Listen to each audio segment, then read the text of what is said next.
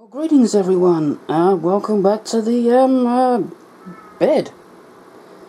Now before you get excited, this is not a new tape recorder, this is one that I've had for a while and I'm just doing a few modifications to it.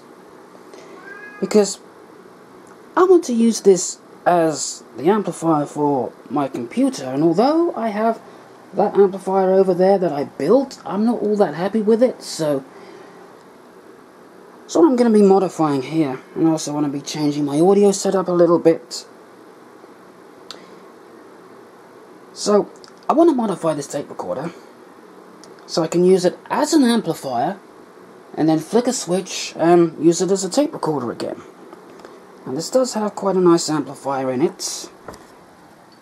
Let's see a couple of the transistors over there. Original Sony germanium transistors, I believe. I know they're Sony brand anyway.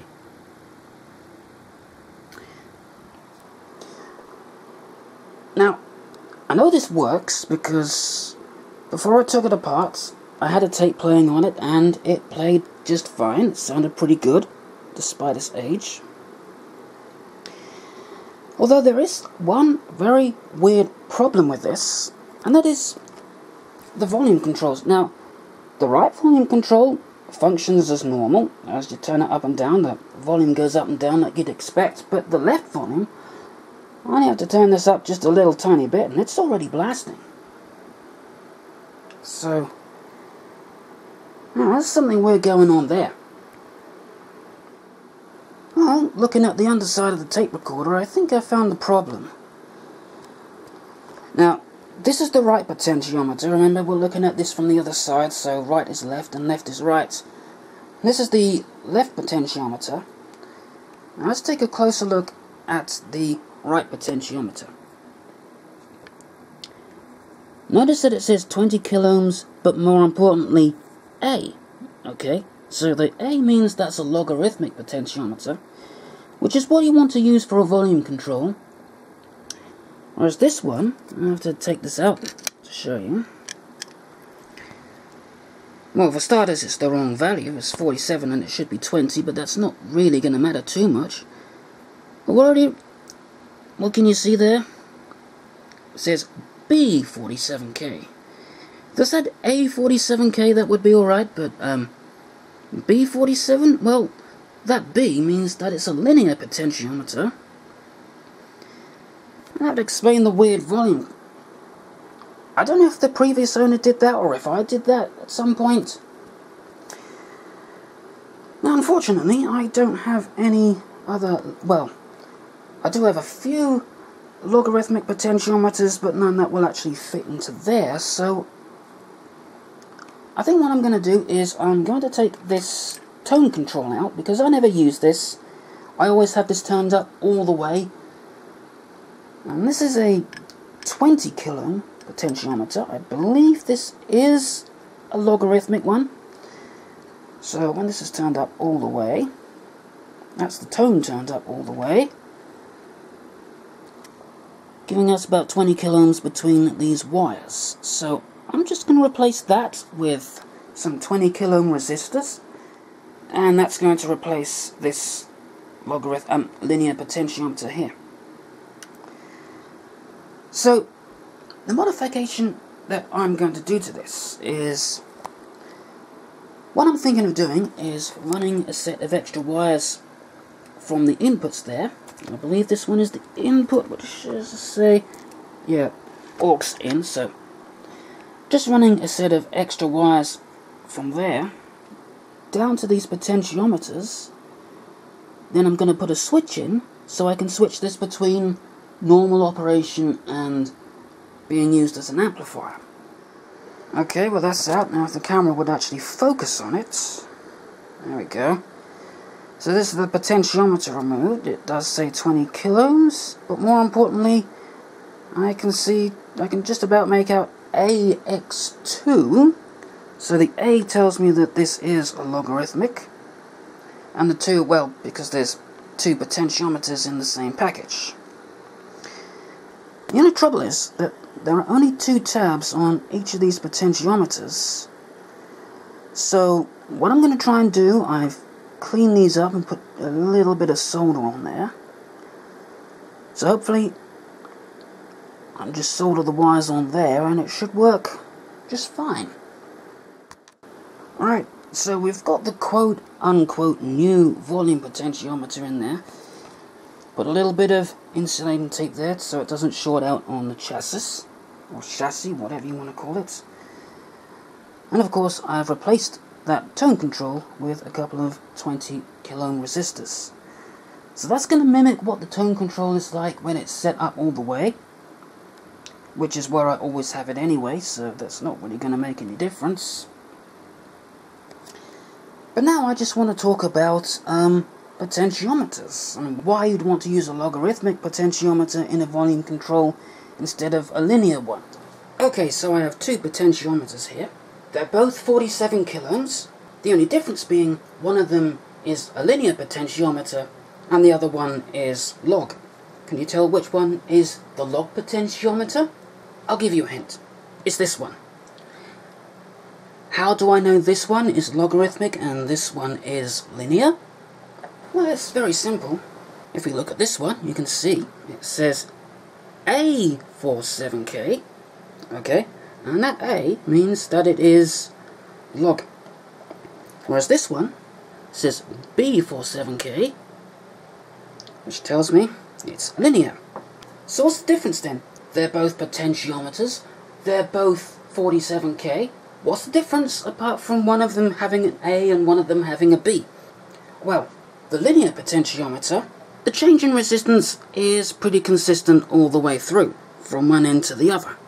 But with the logarithmic potentiometer, the amount of change in the resistance also changes as you go along. So, when you're right at the low end and just give it a little bit of here and there, that's not going to be much change in resistance. And as you go up, the amount of change in the resistance increases. So, when you're right up at the other end, just a little bit of here and there gives you a big change in resistance. To show that these are both 47K, I'm going to bring in my faulty meter to go back a little bit. Let's first measure the linear from one end to the other. And you'll see we'll have round about 47K. As if it would stop auto ranging. Okay, it seems to be a bit of a bad connection there.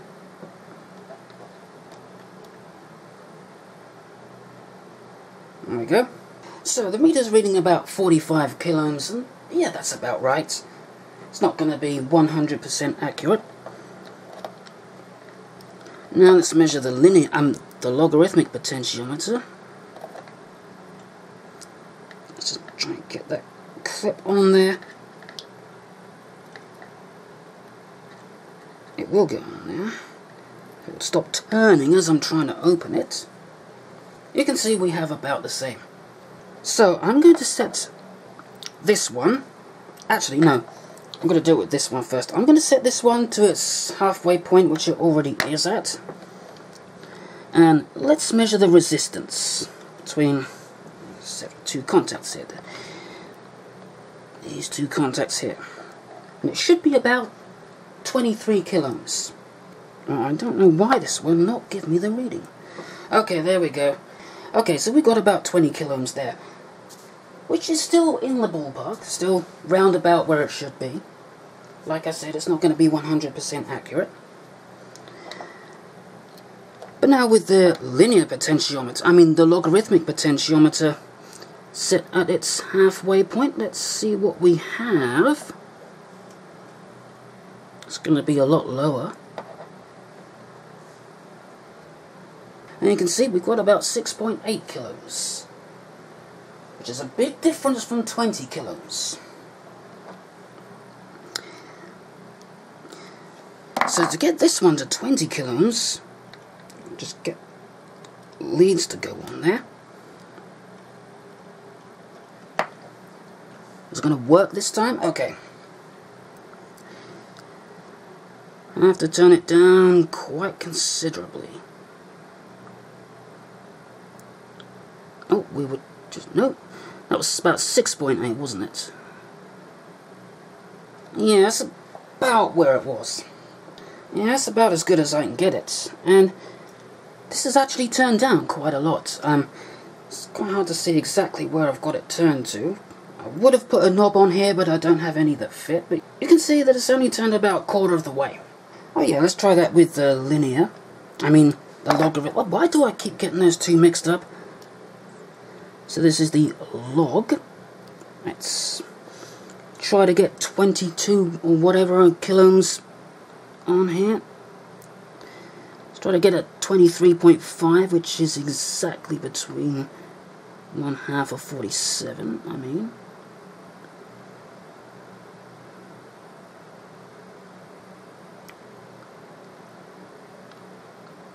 Yeah, now I've got that turned up way more than halfway.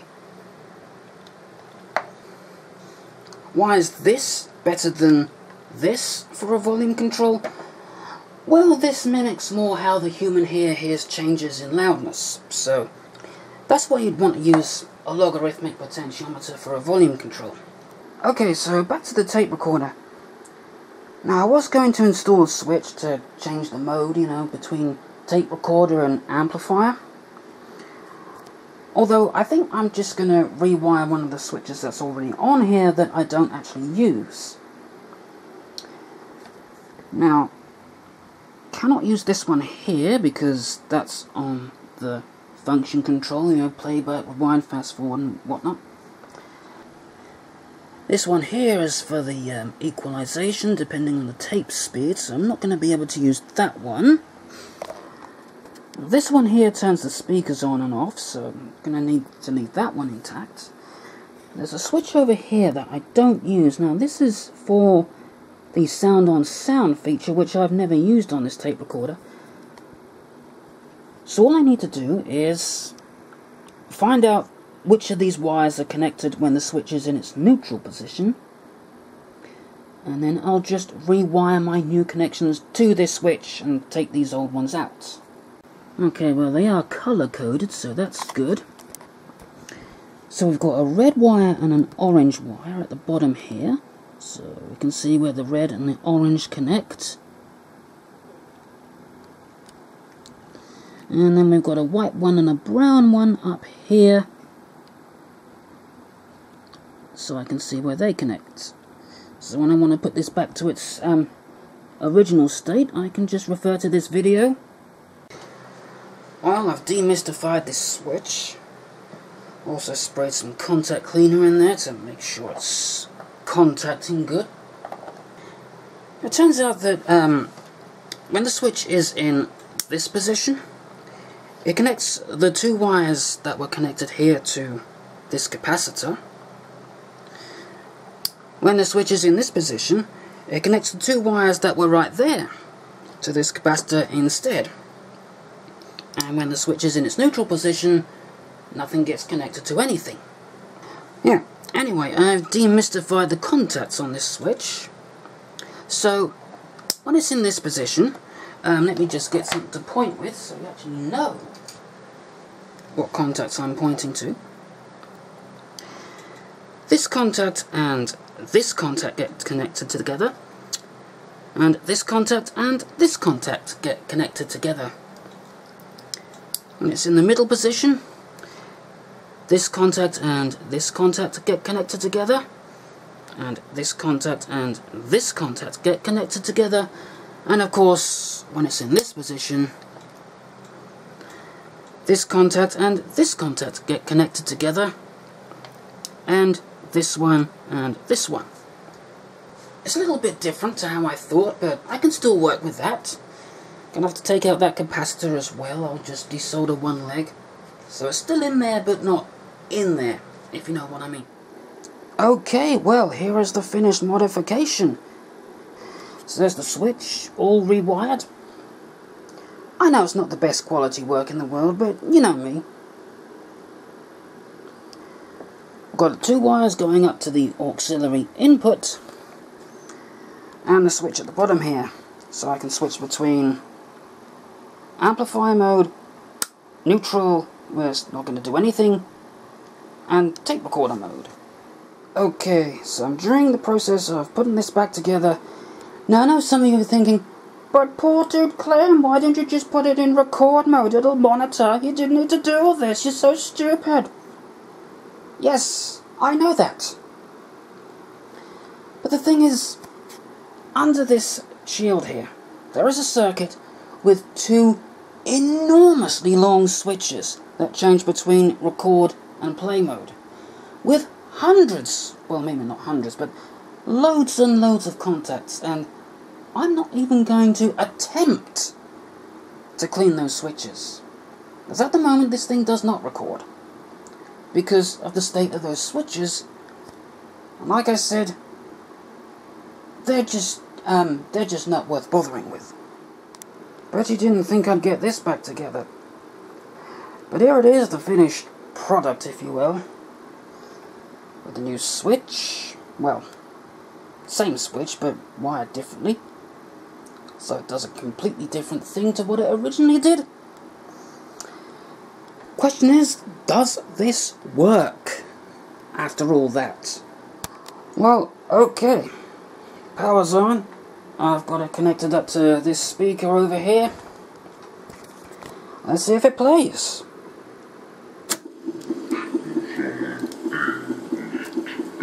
Oh, it's playing. We're just at the wrong speed here. To be miserable. It's the cool thing to be miserable if you're an English teenager. That's so right. I used to know someone just like that. Alright, I'm now putting the speaker into the other jack.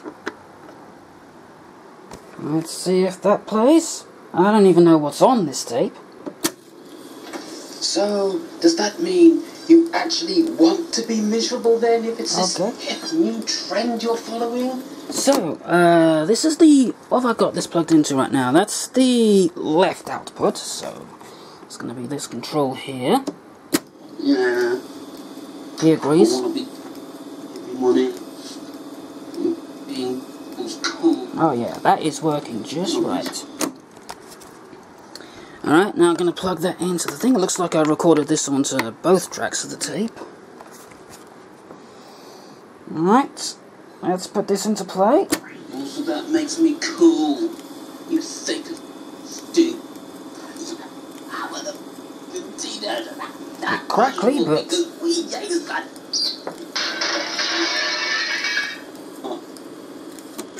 Jeez, James, you made such a high noise there, you broke a window. Even though it was me doing the voice. Okay, well, I've got some music playing on the computer now, which is connected to the aux input of the reel-to-reel. I've got the switch selected to amp. So let's just turn up the volume here.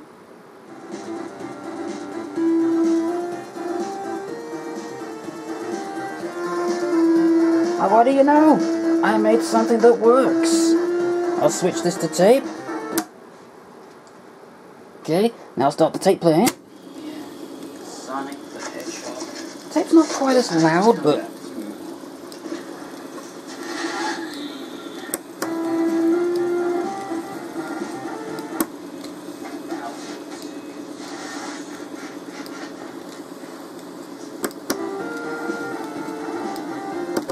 I'm just folding the boxes out so they can...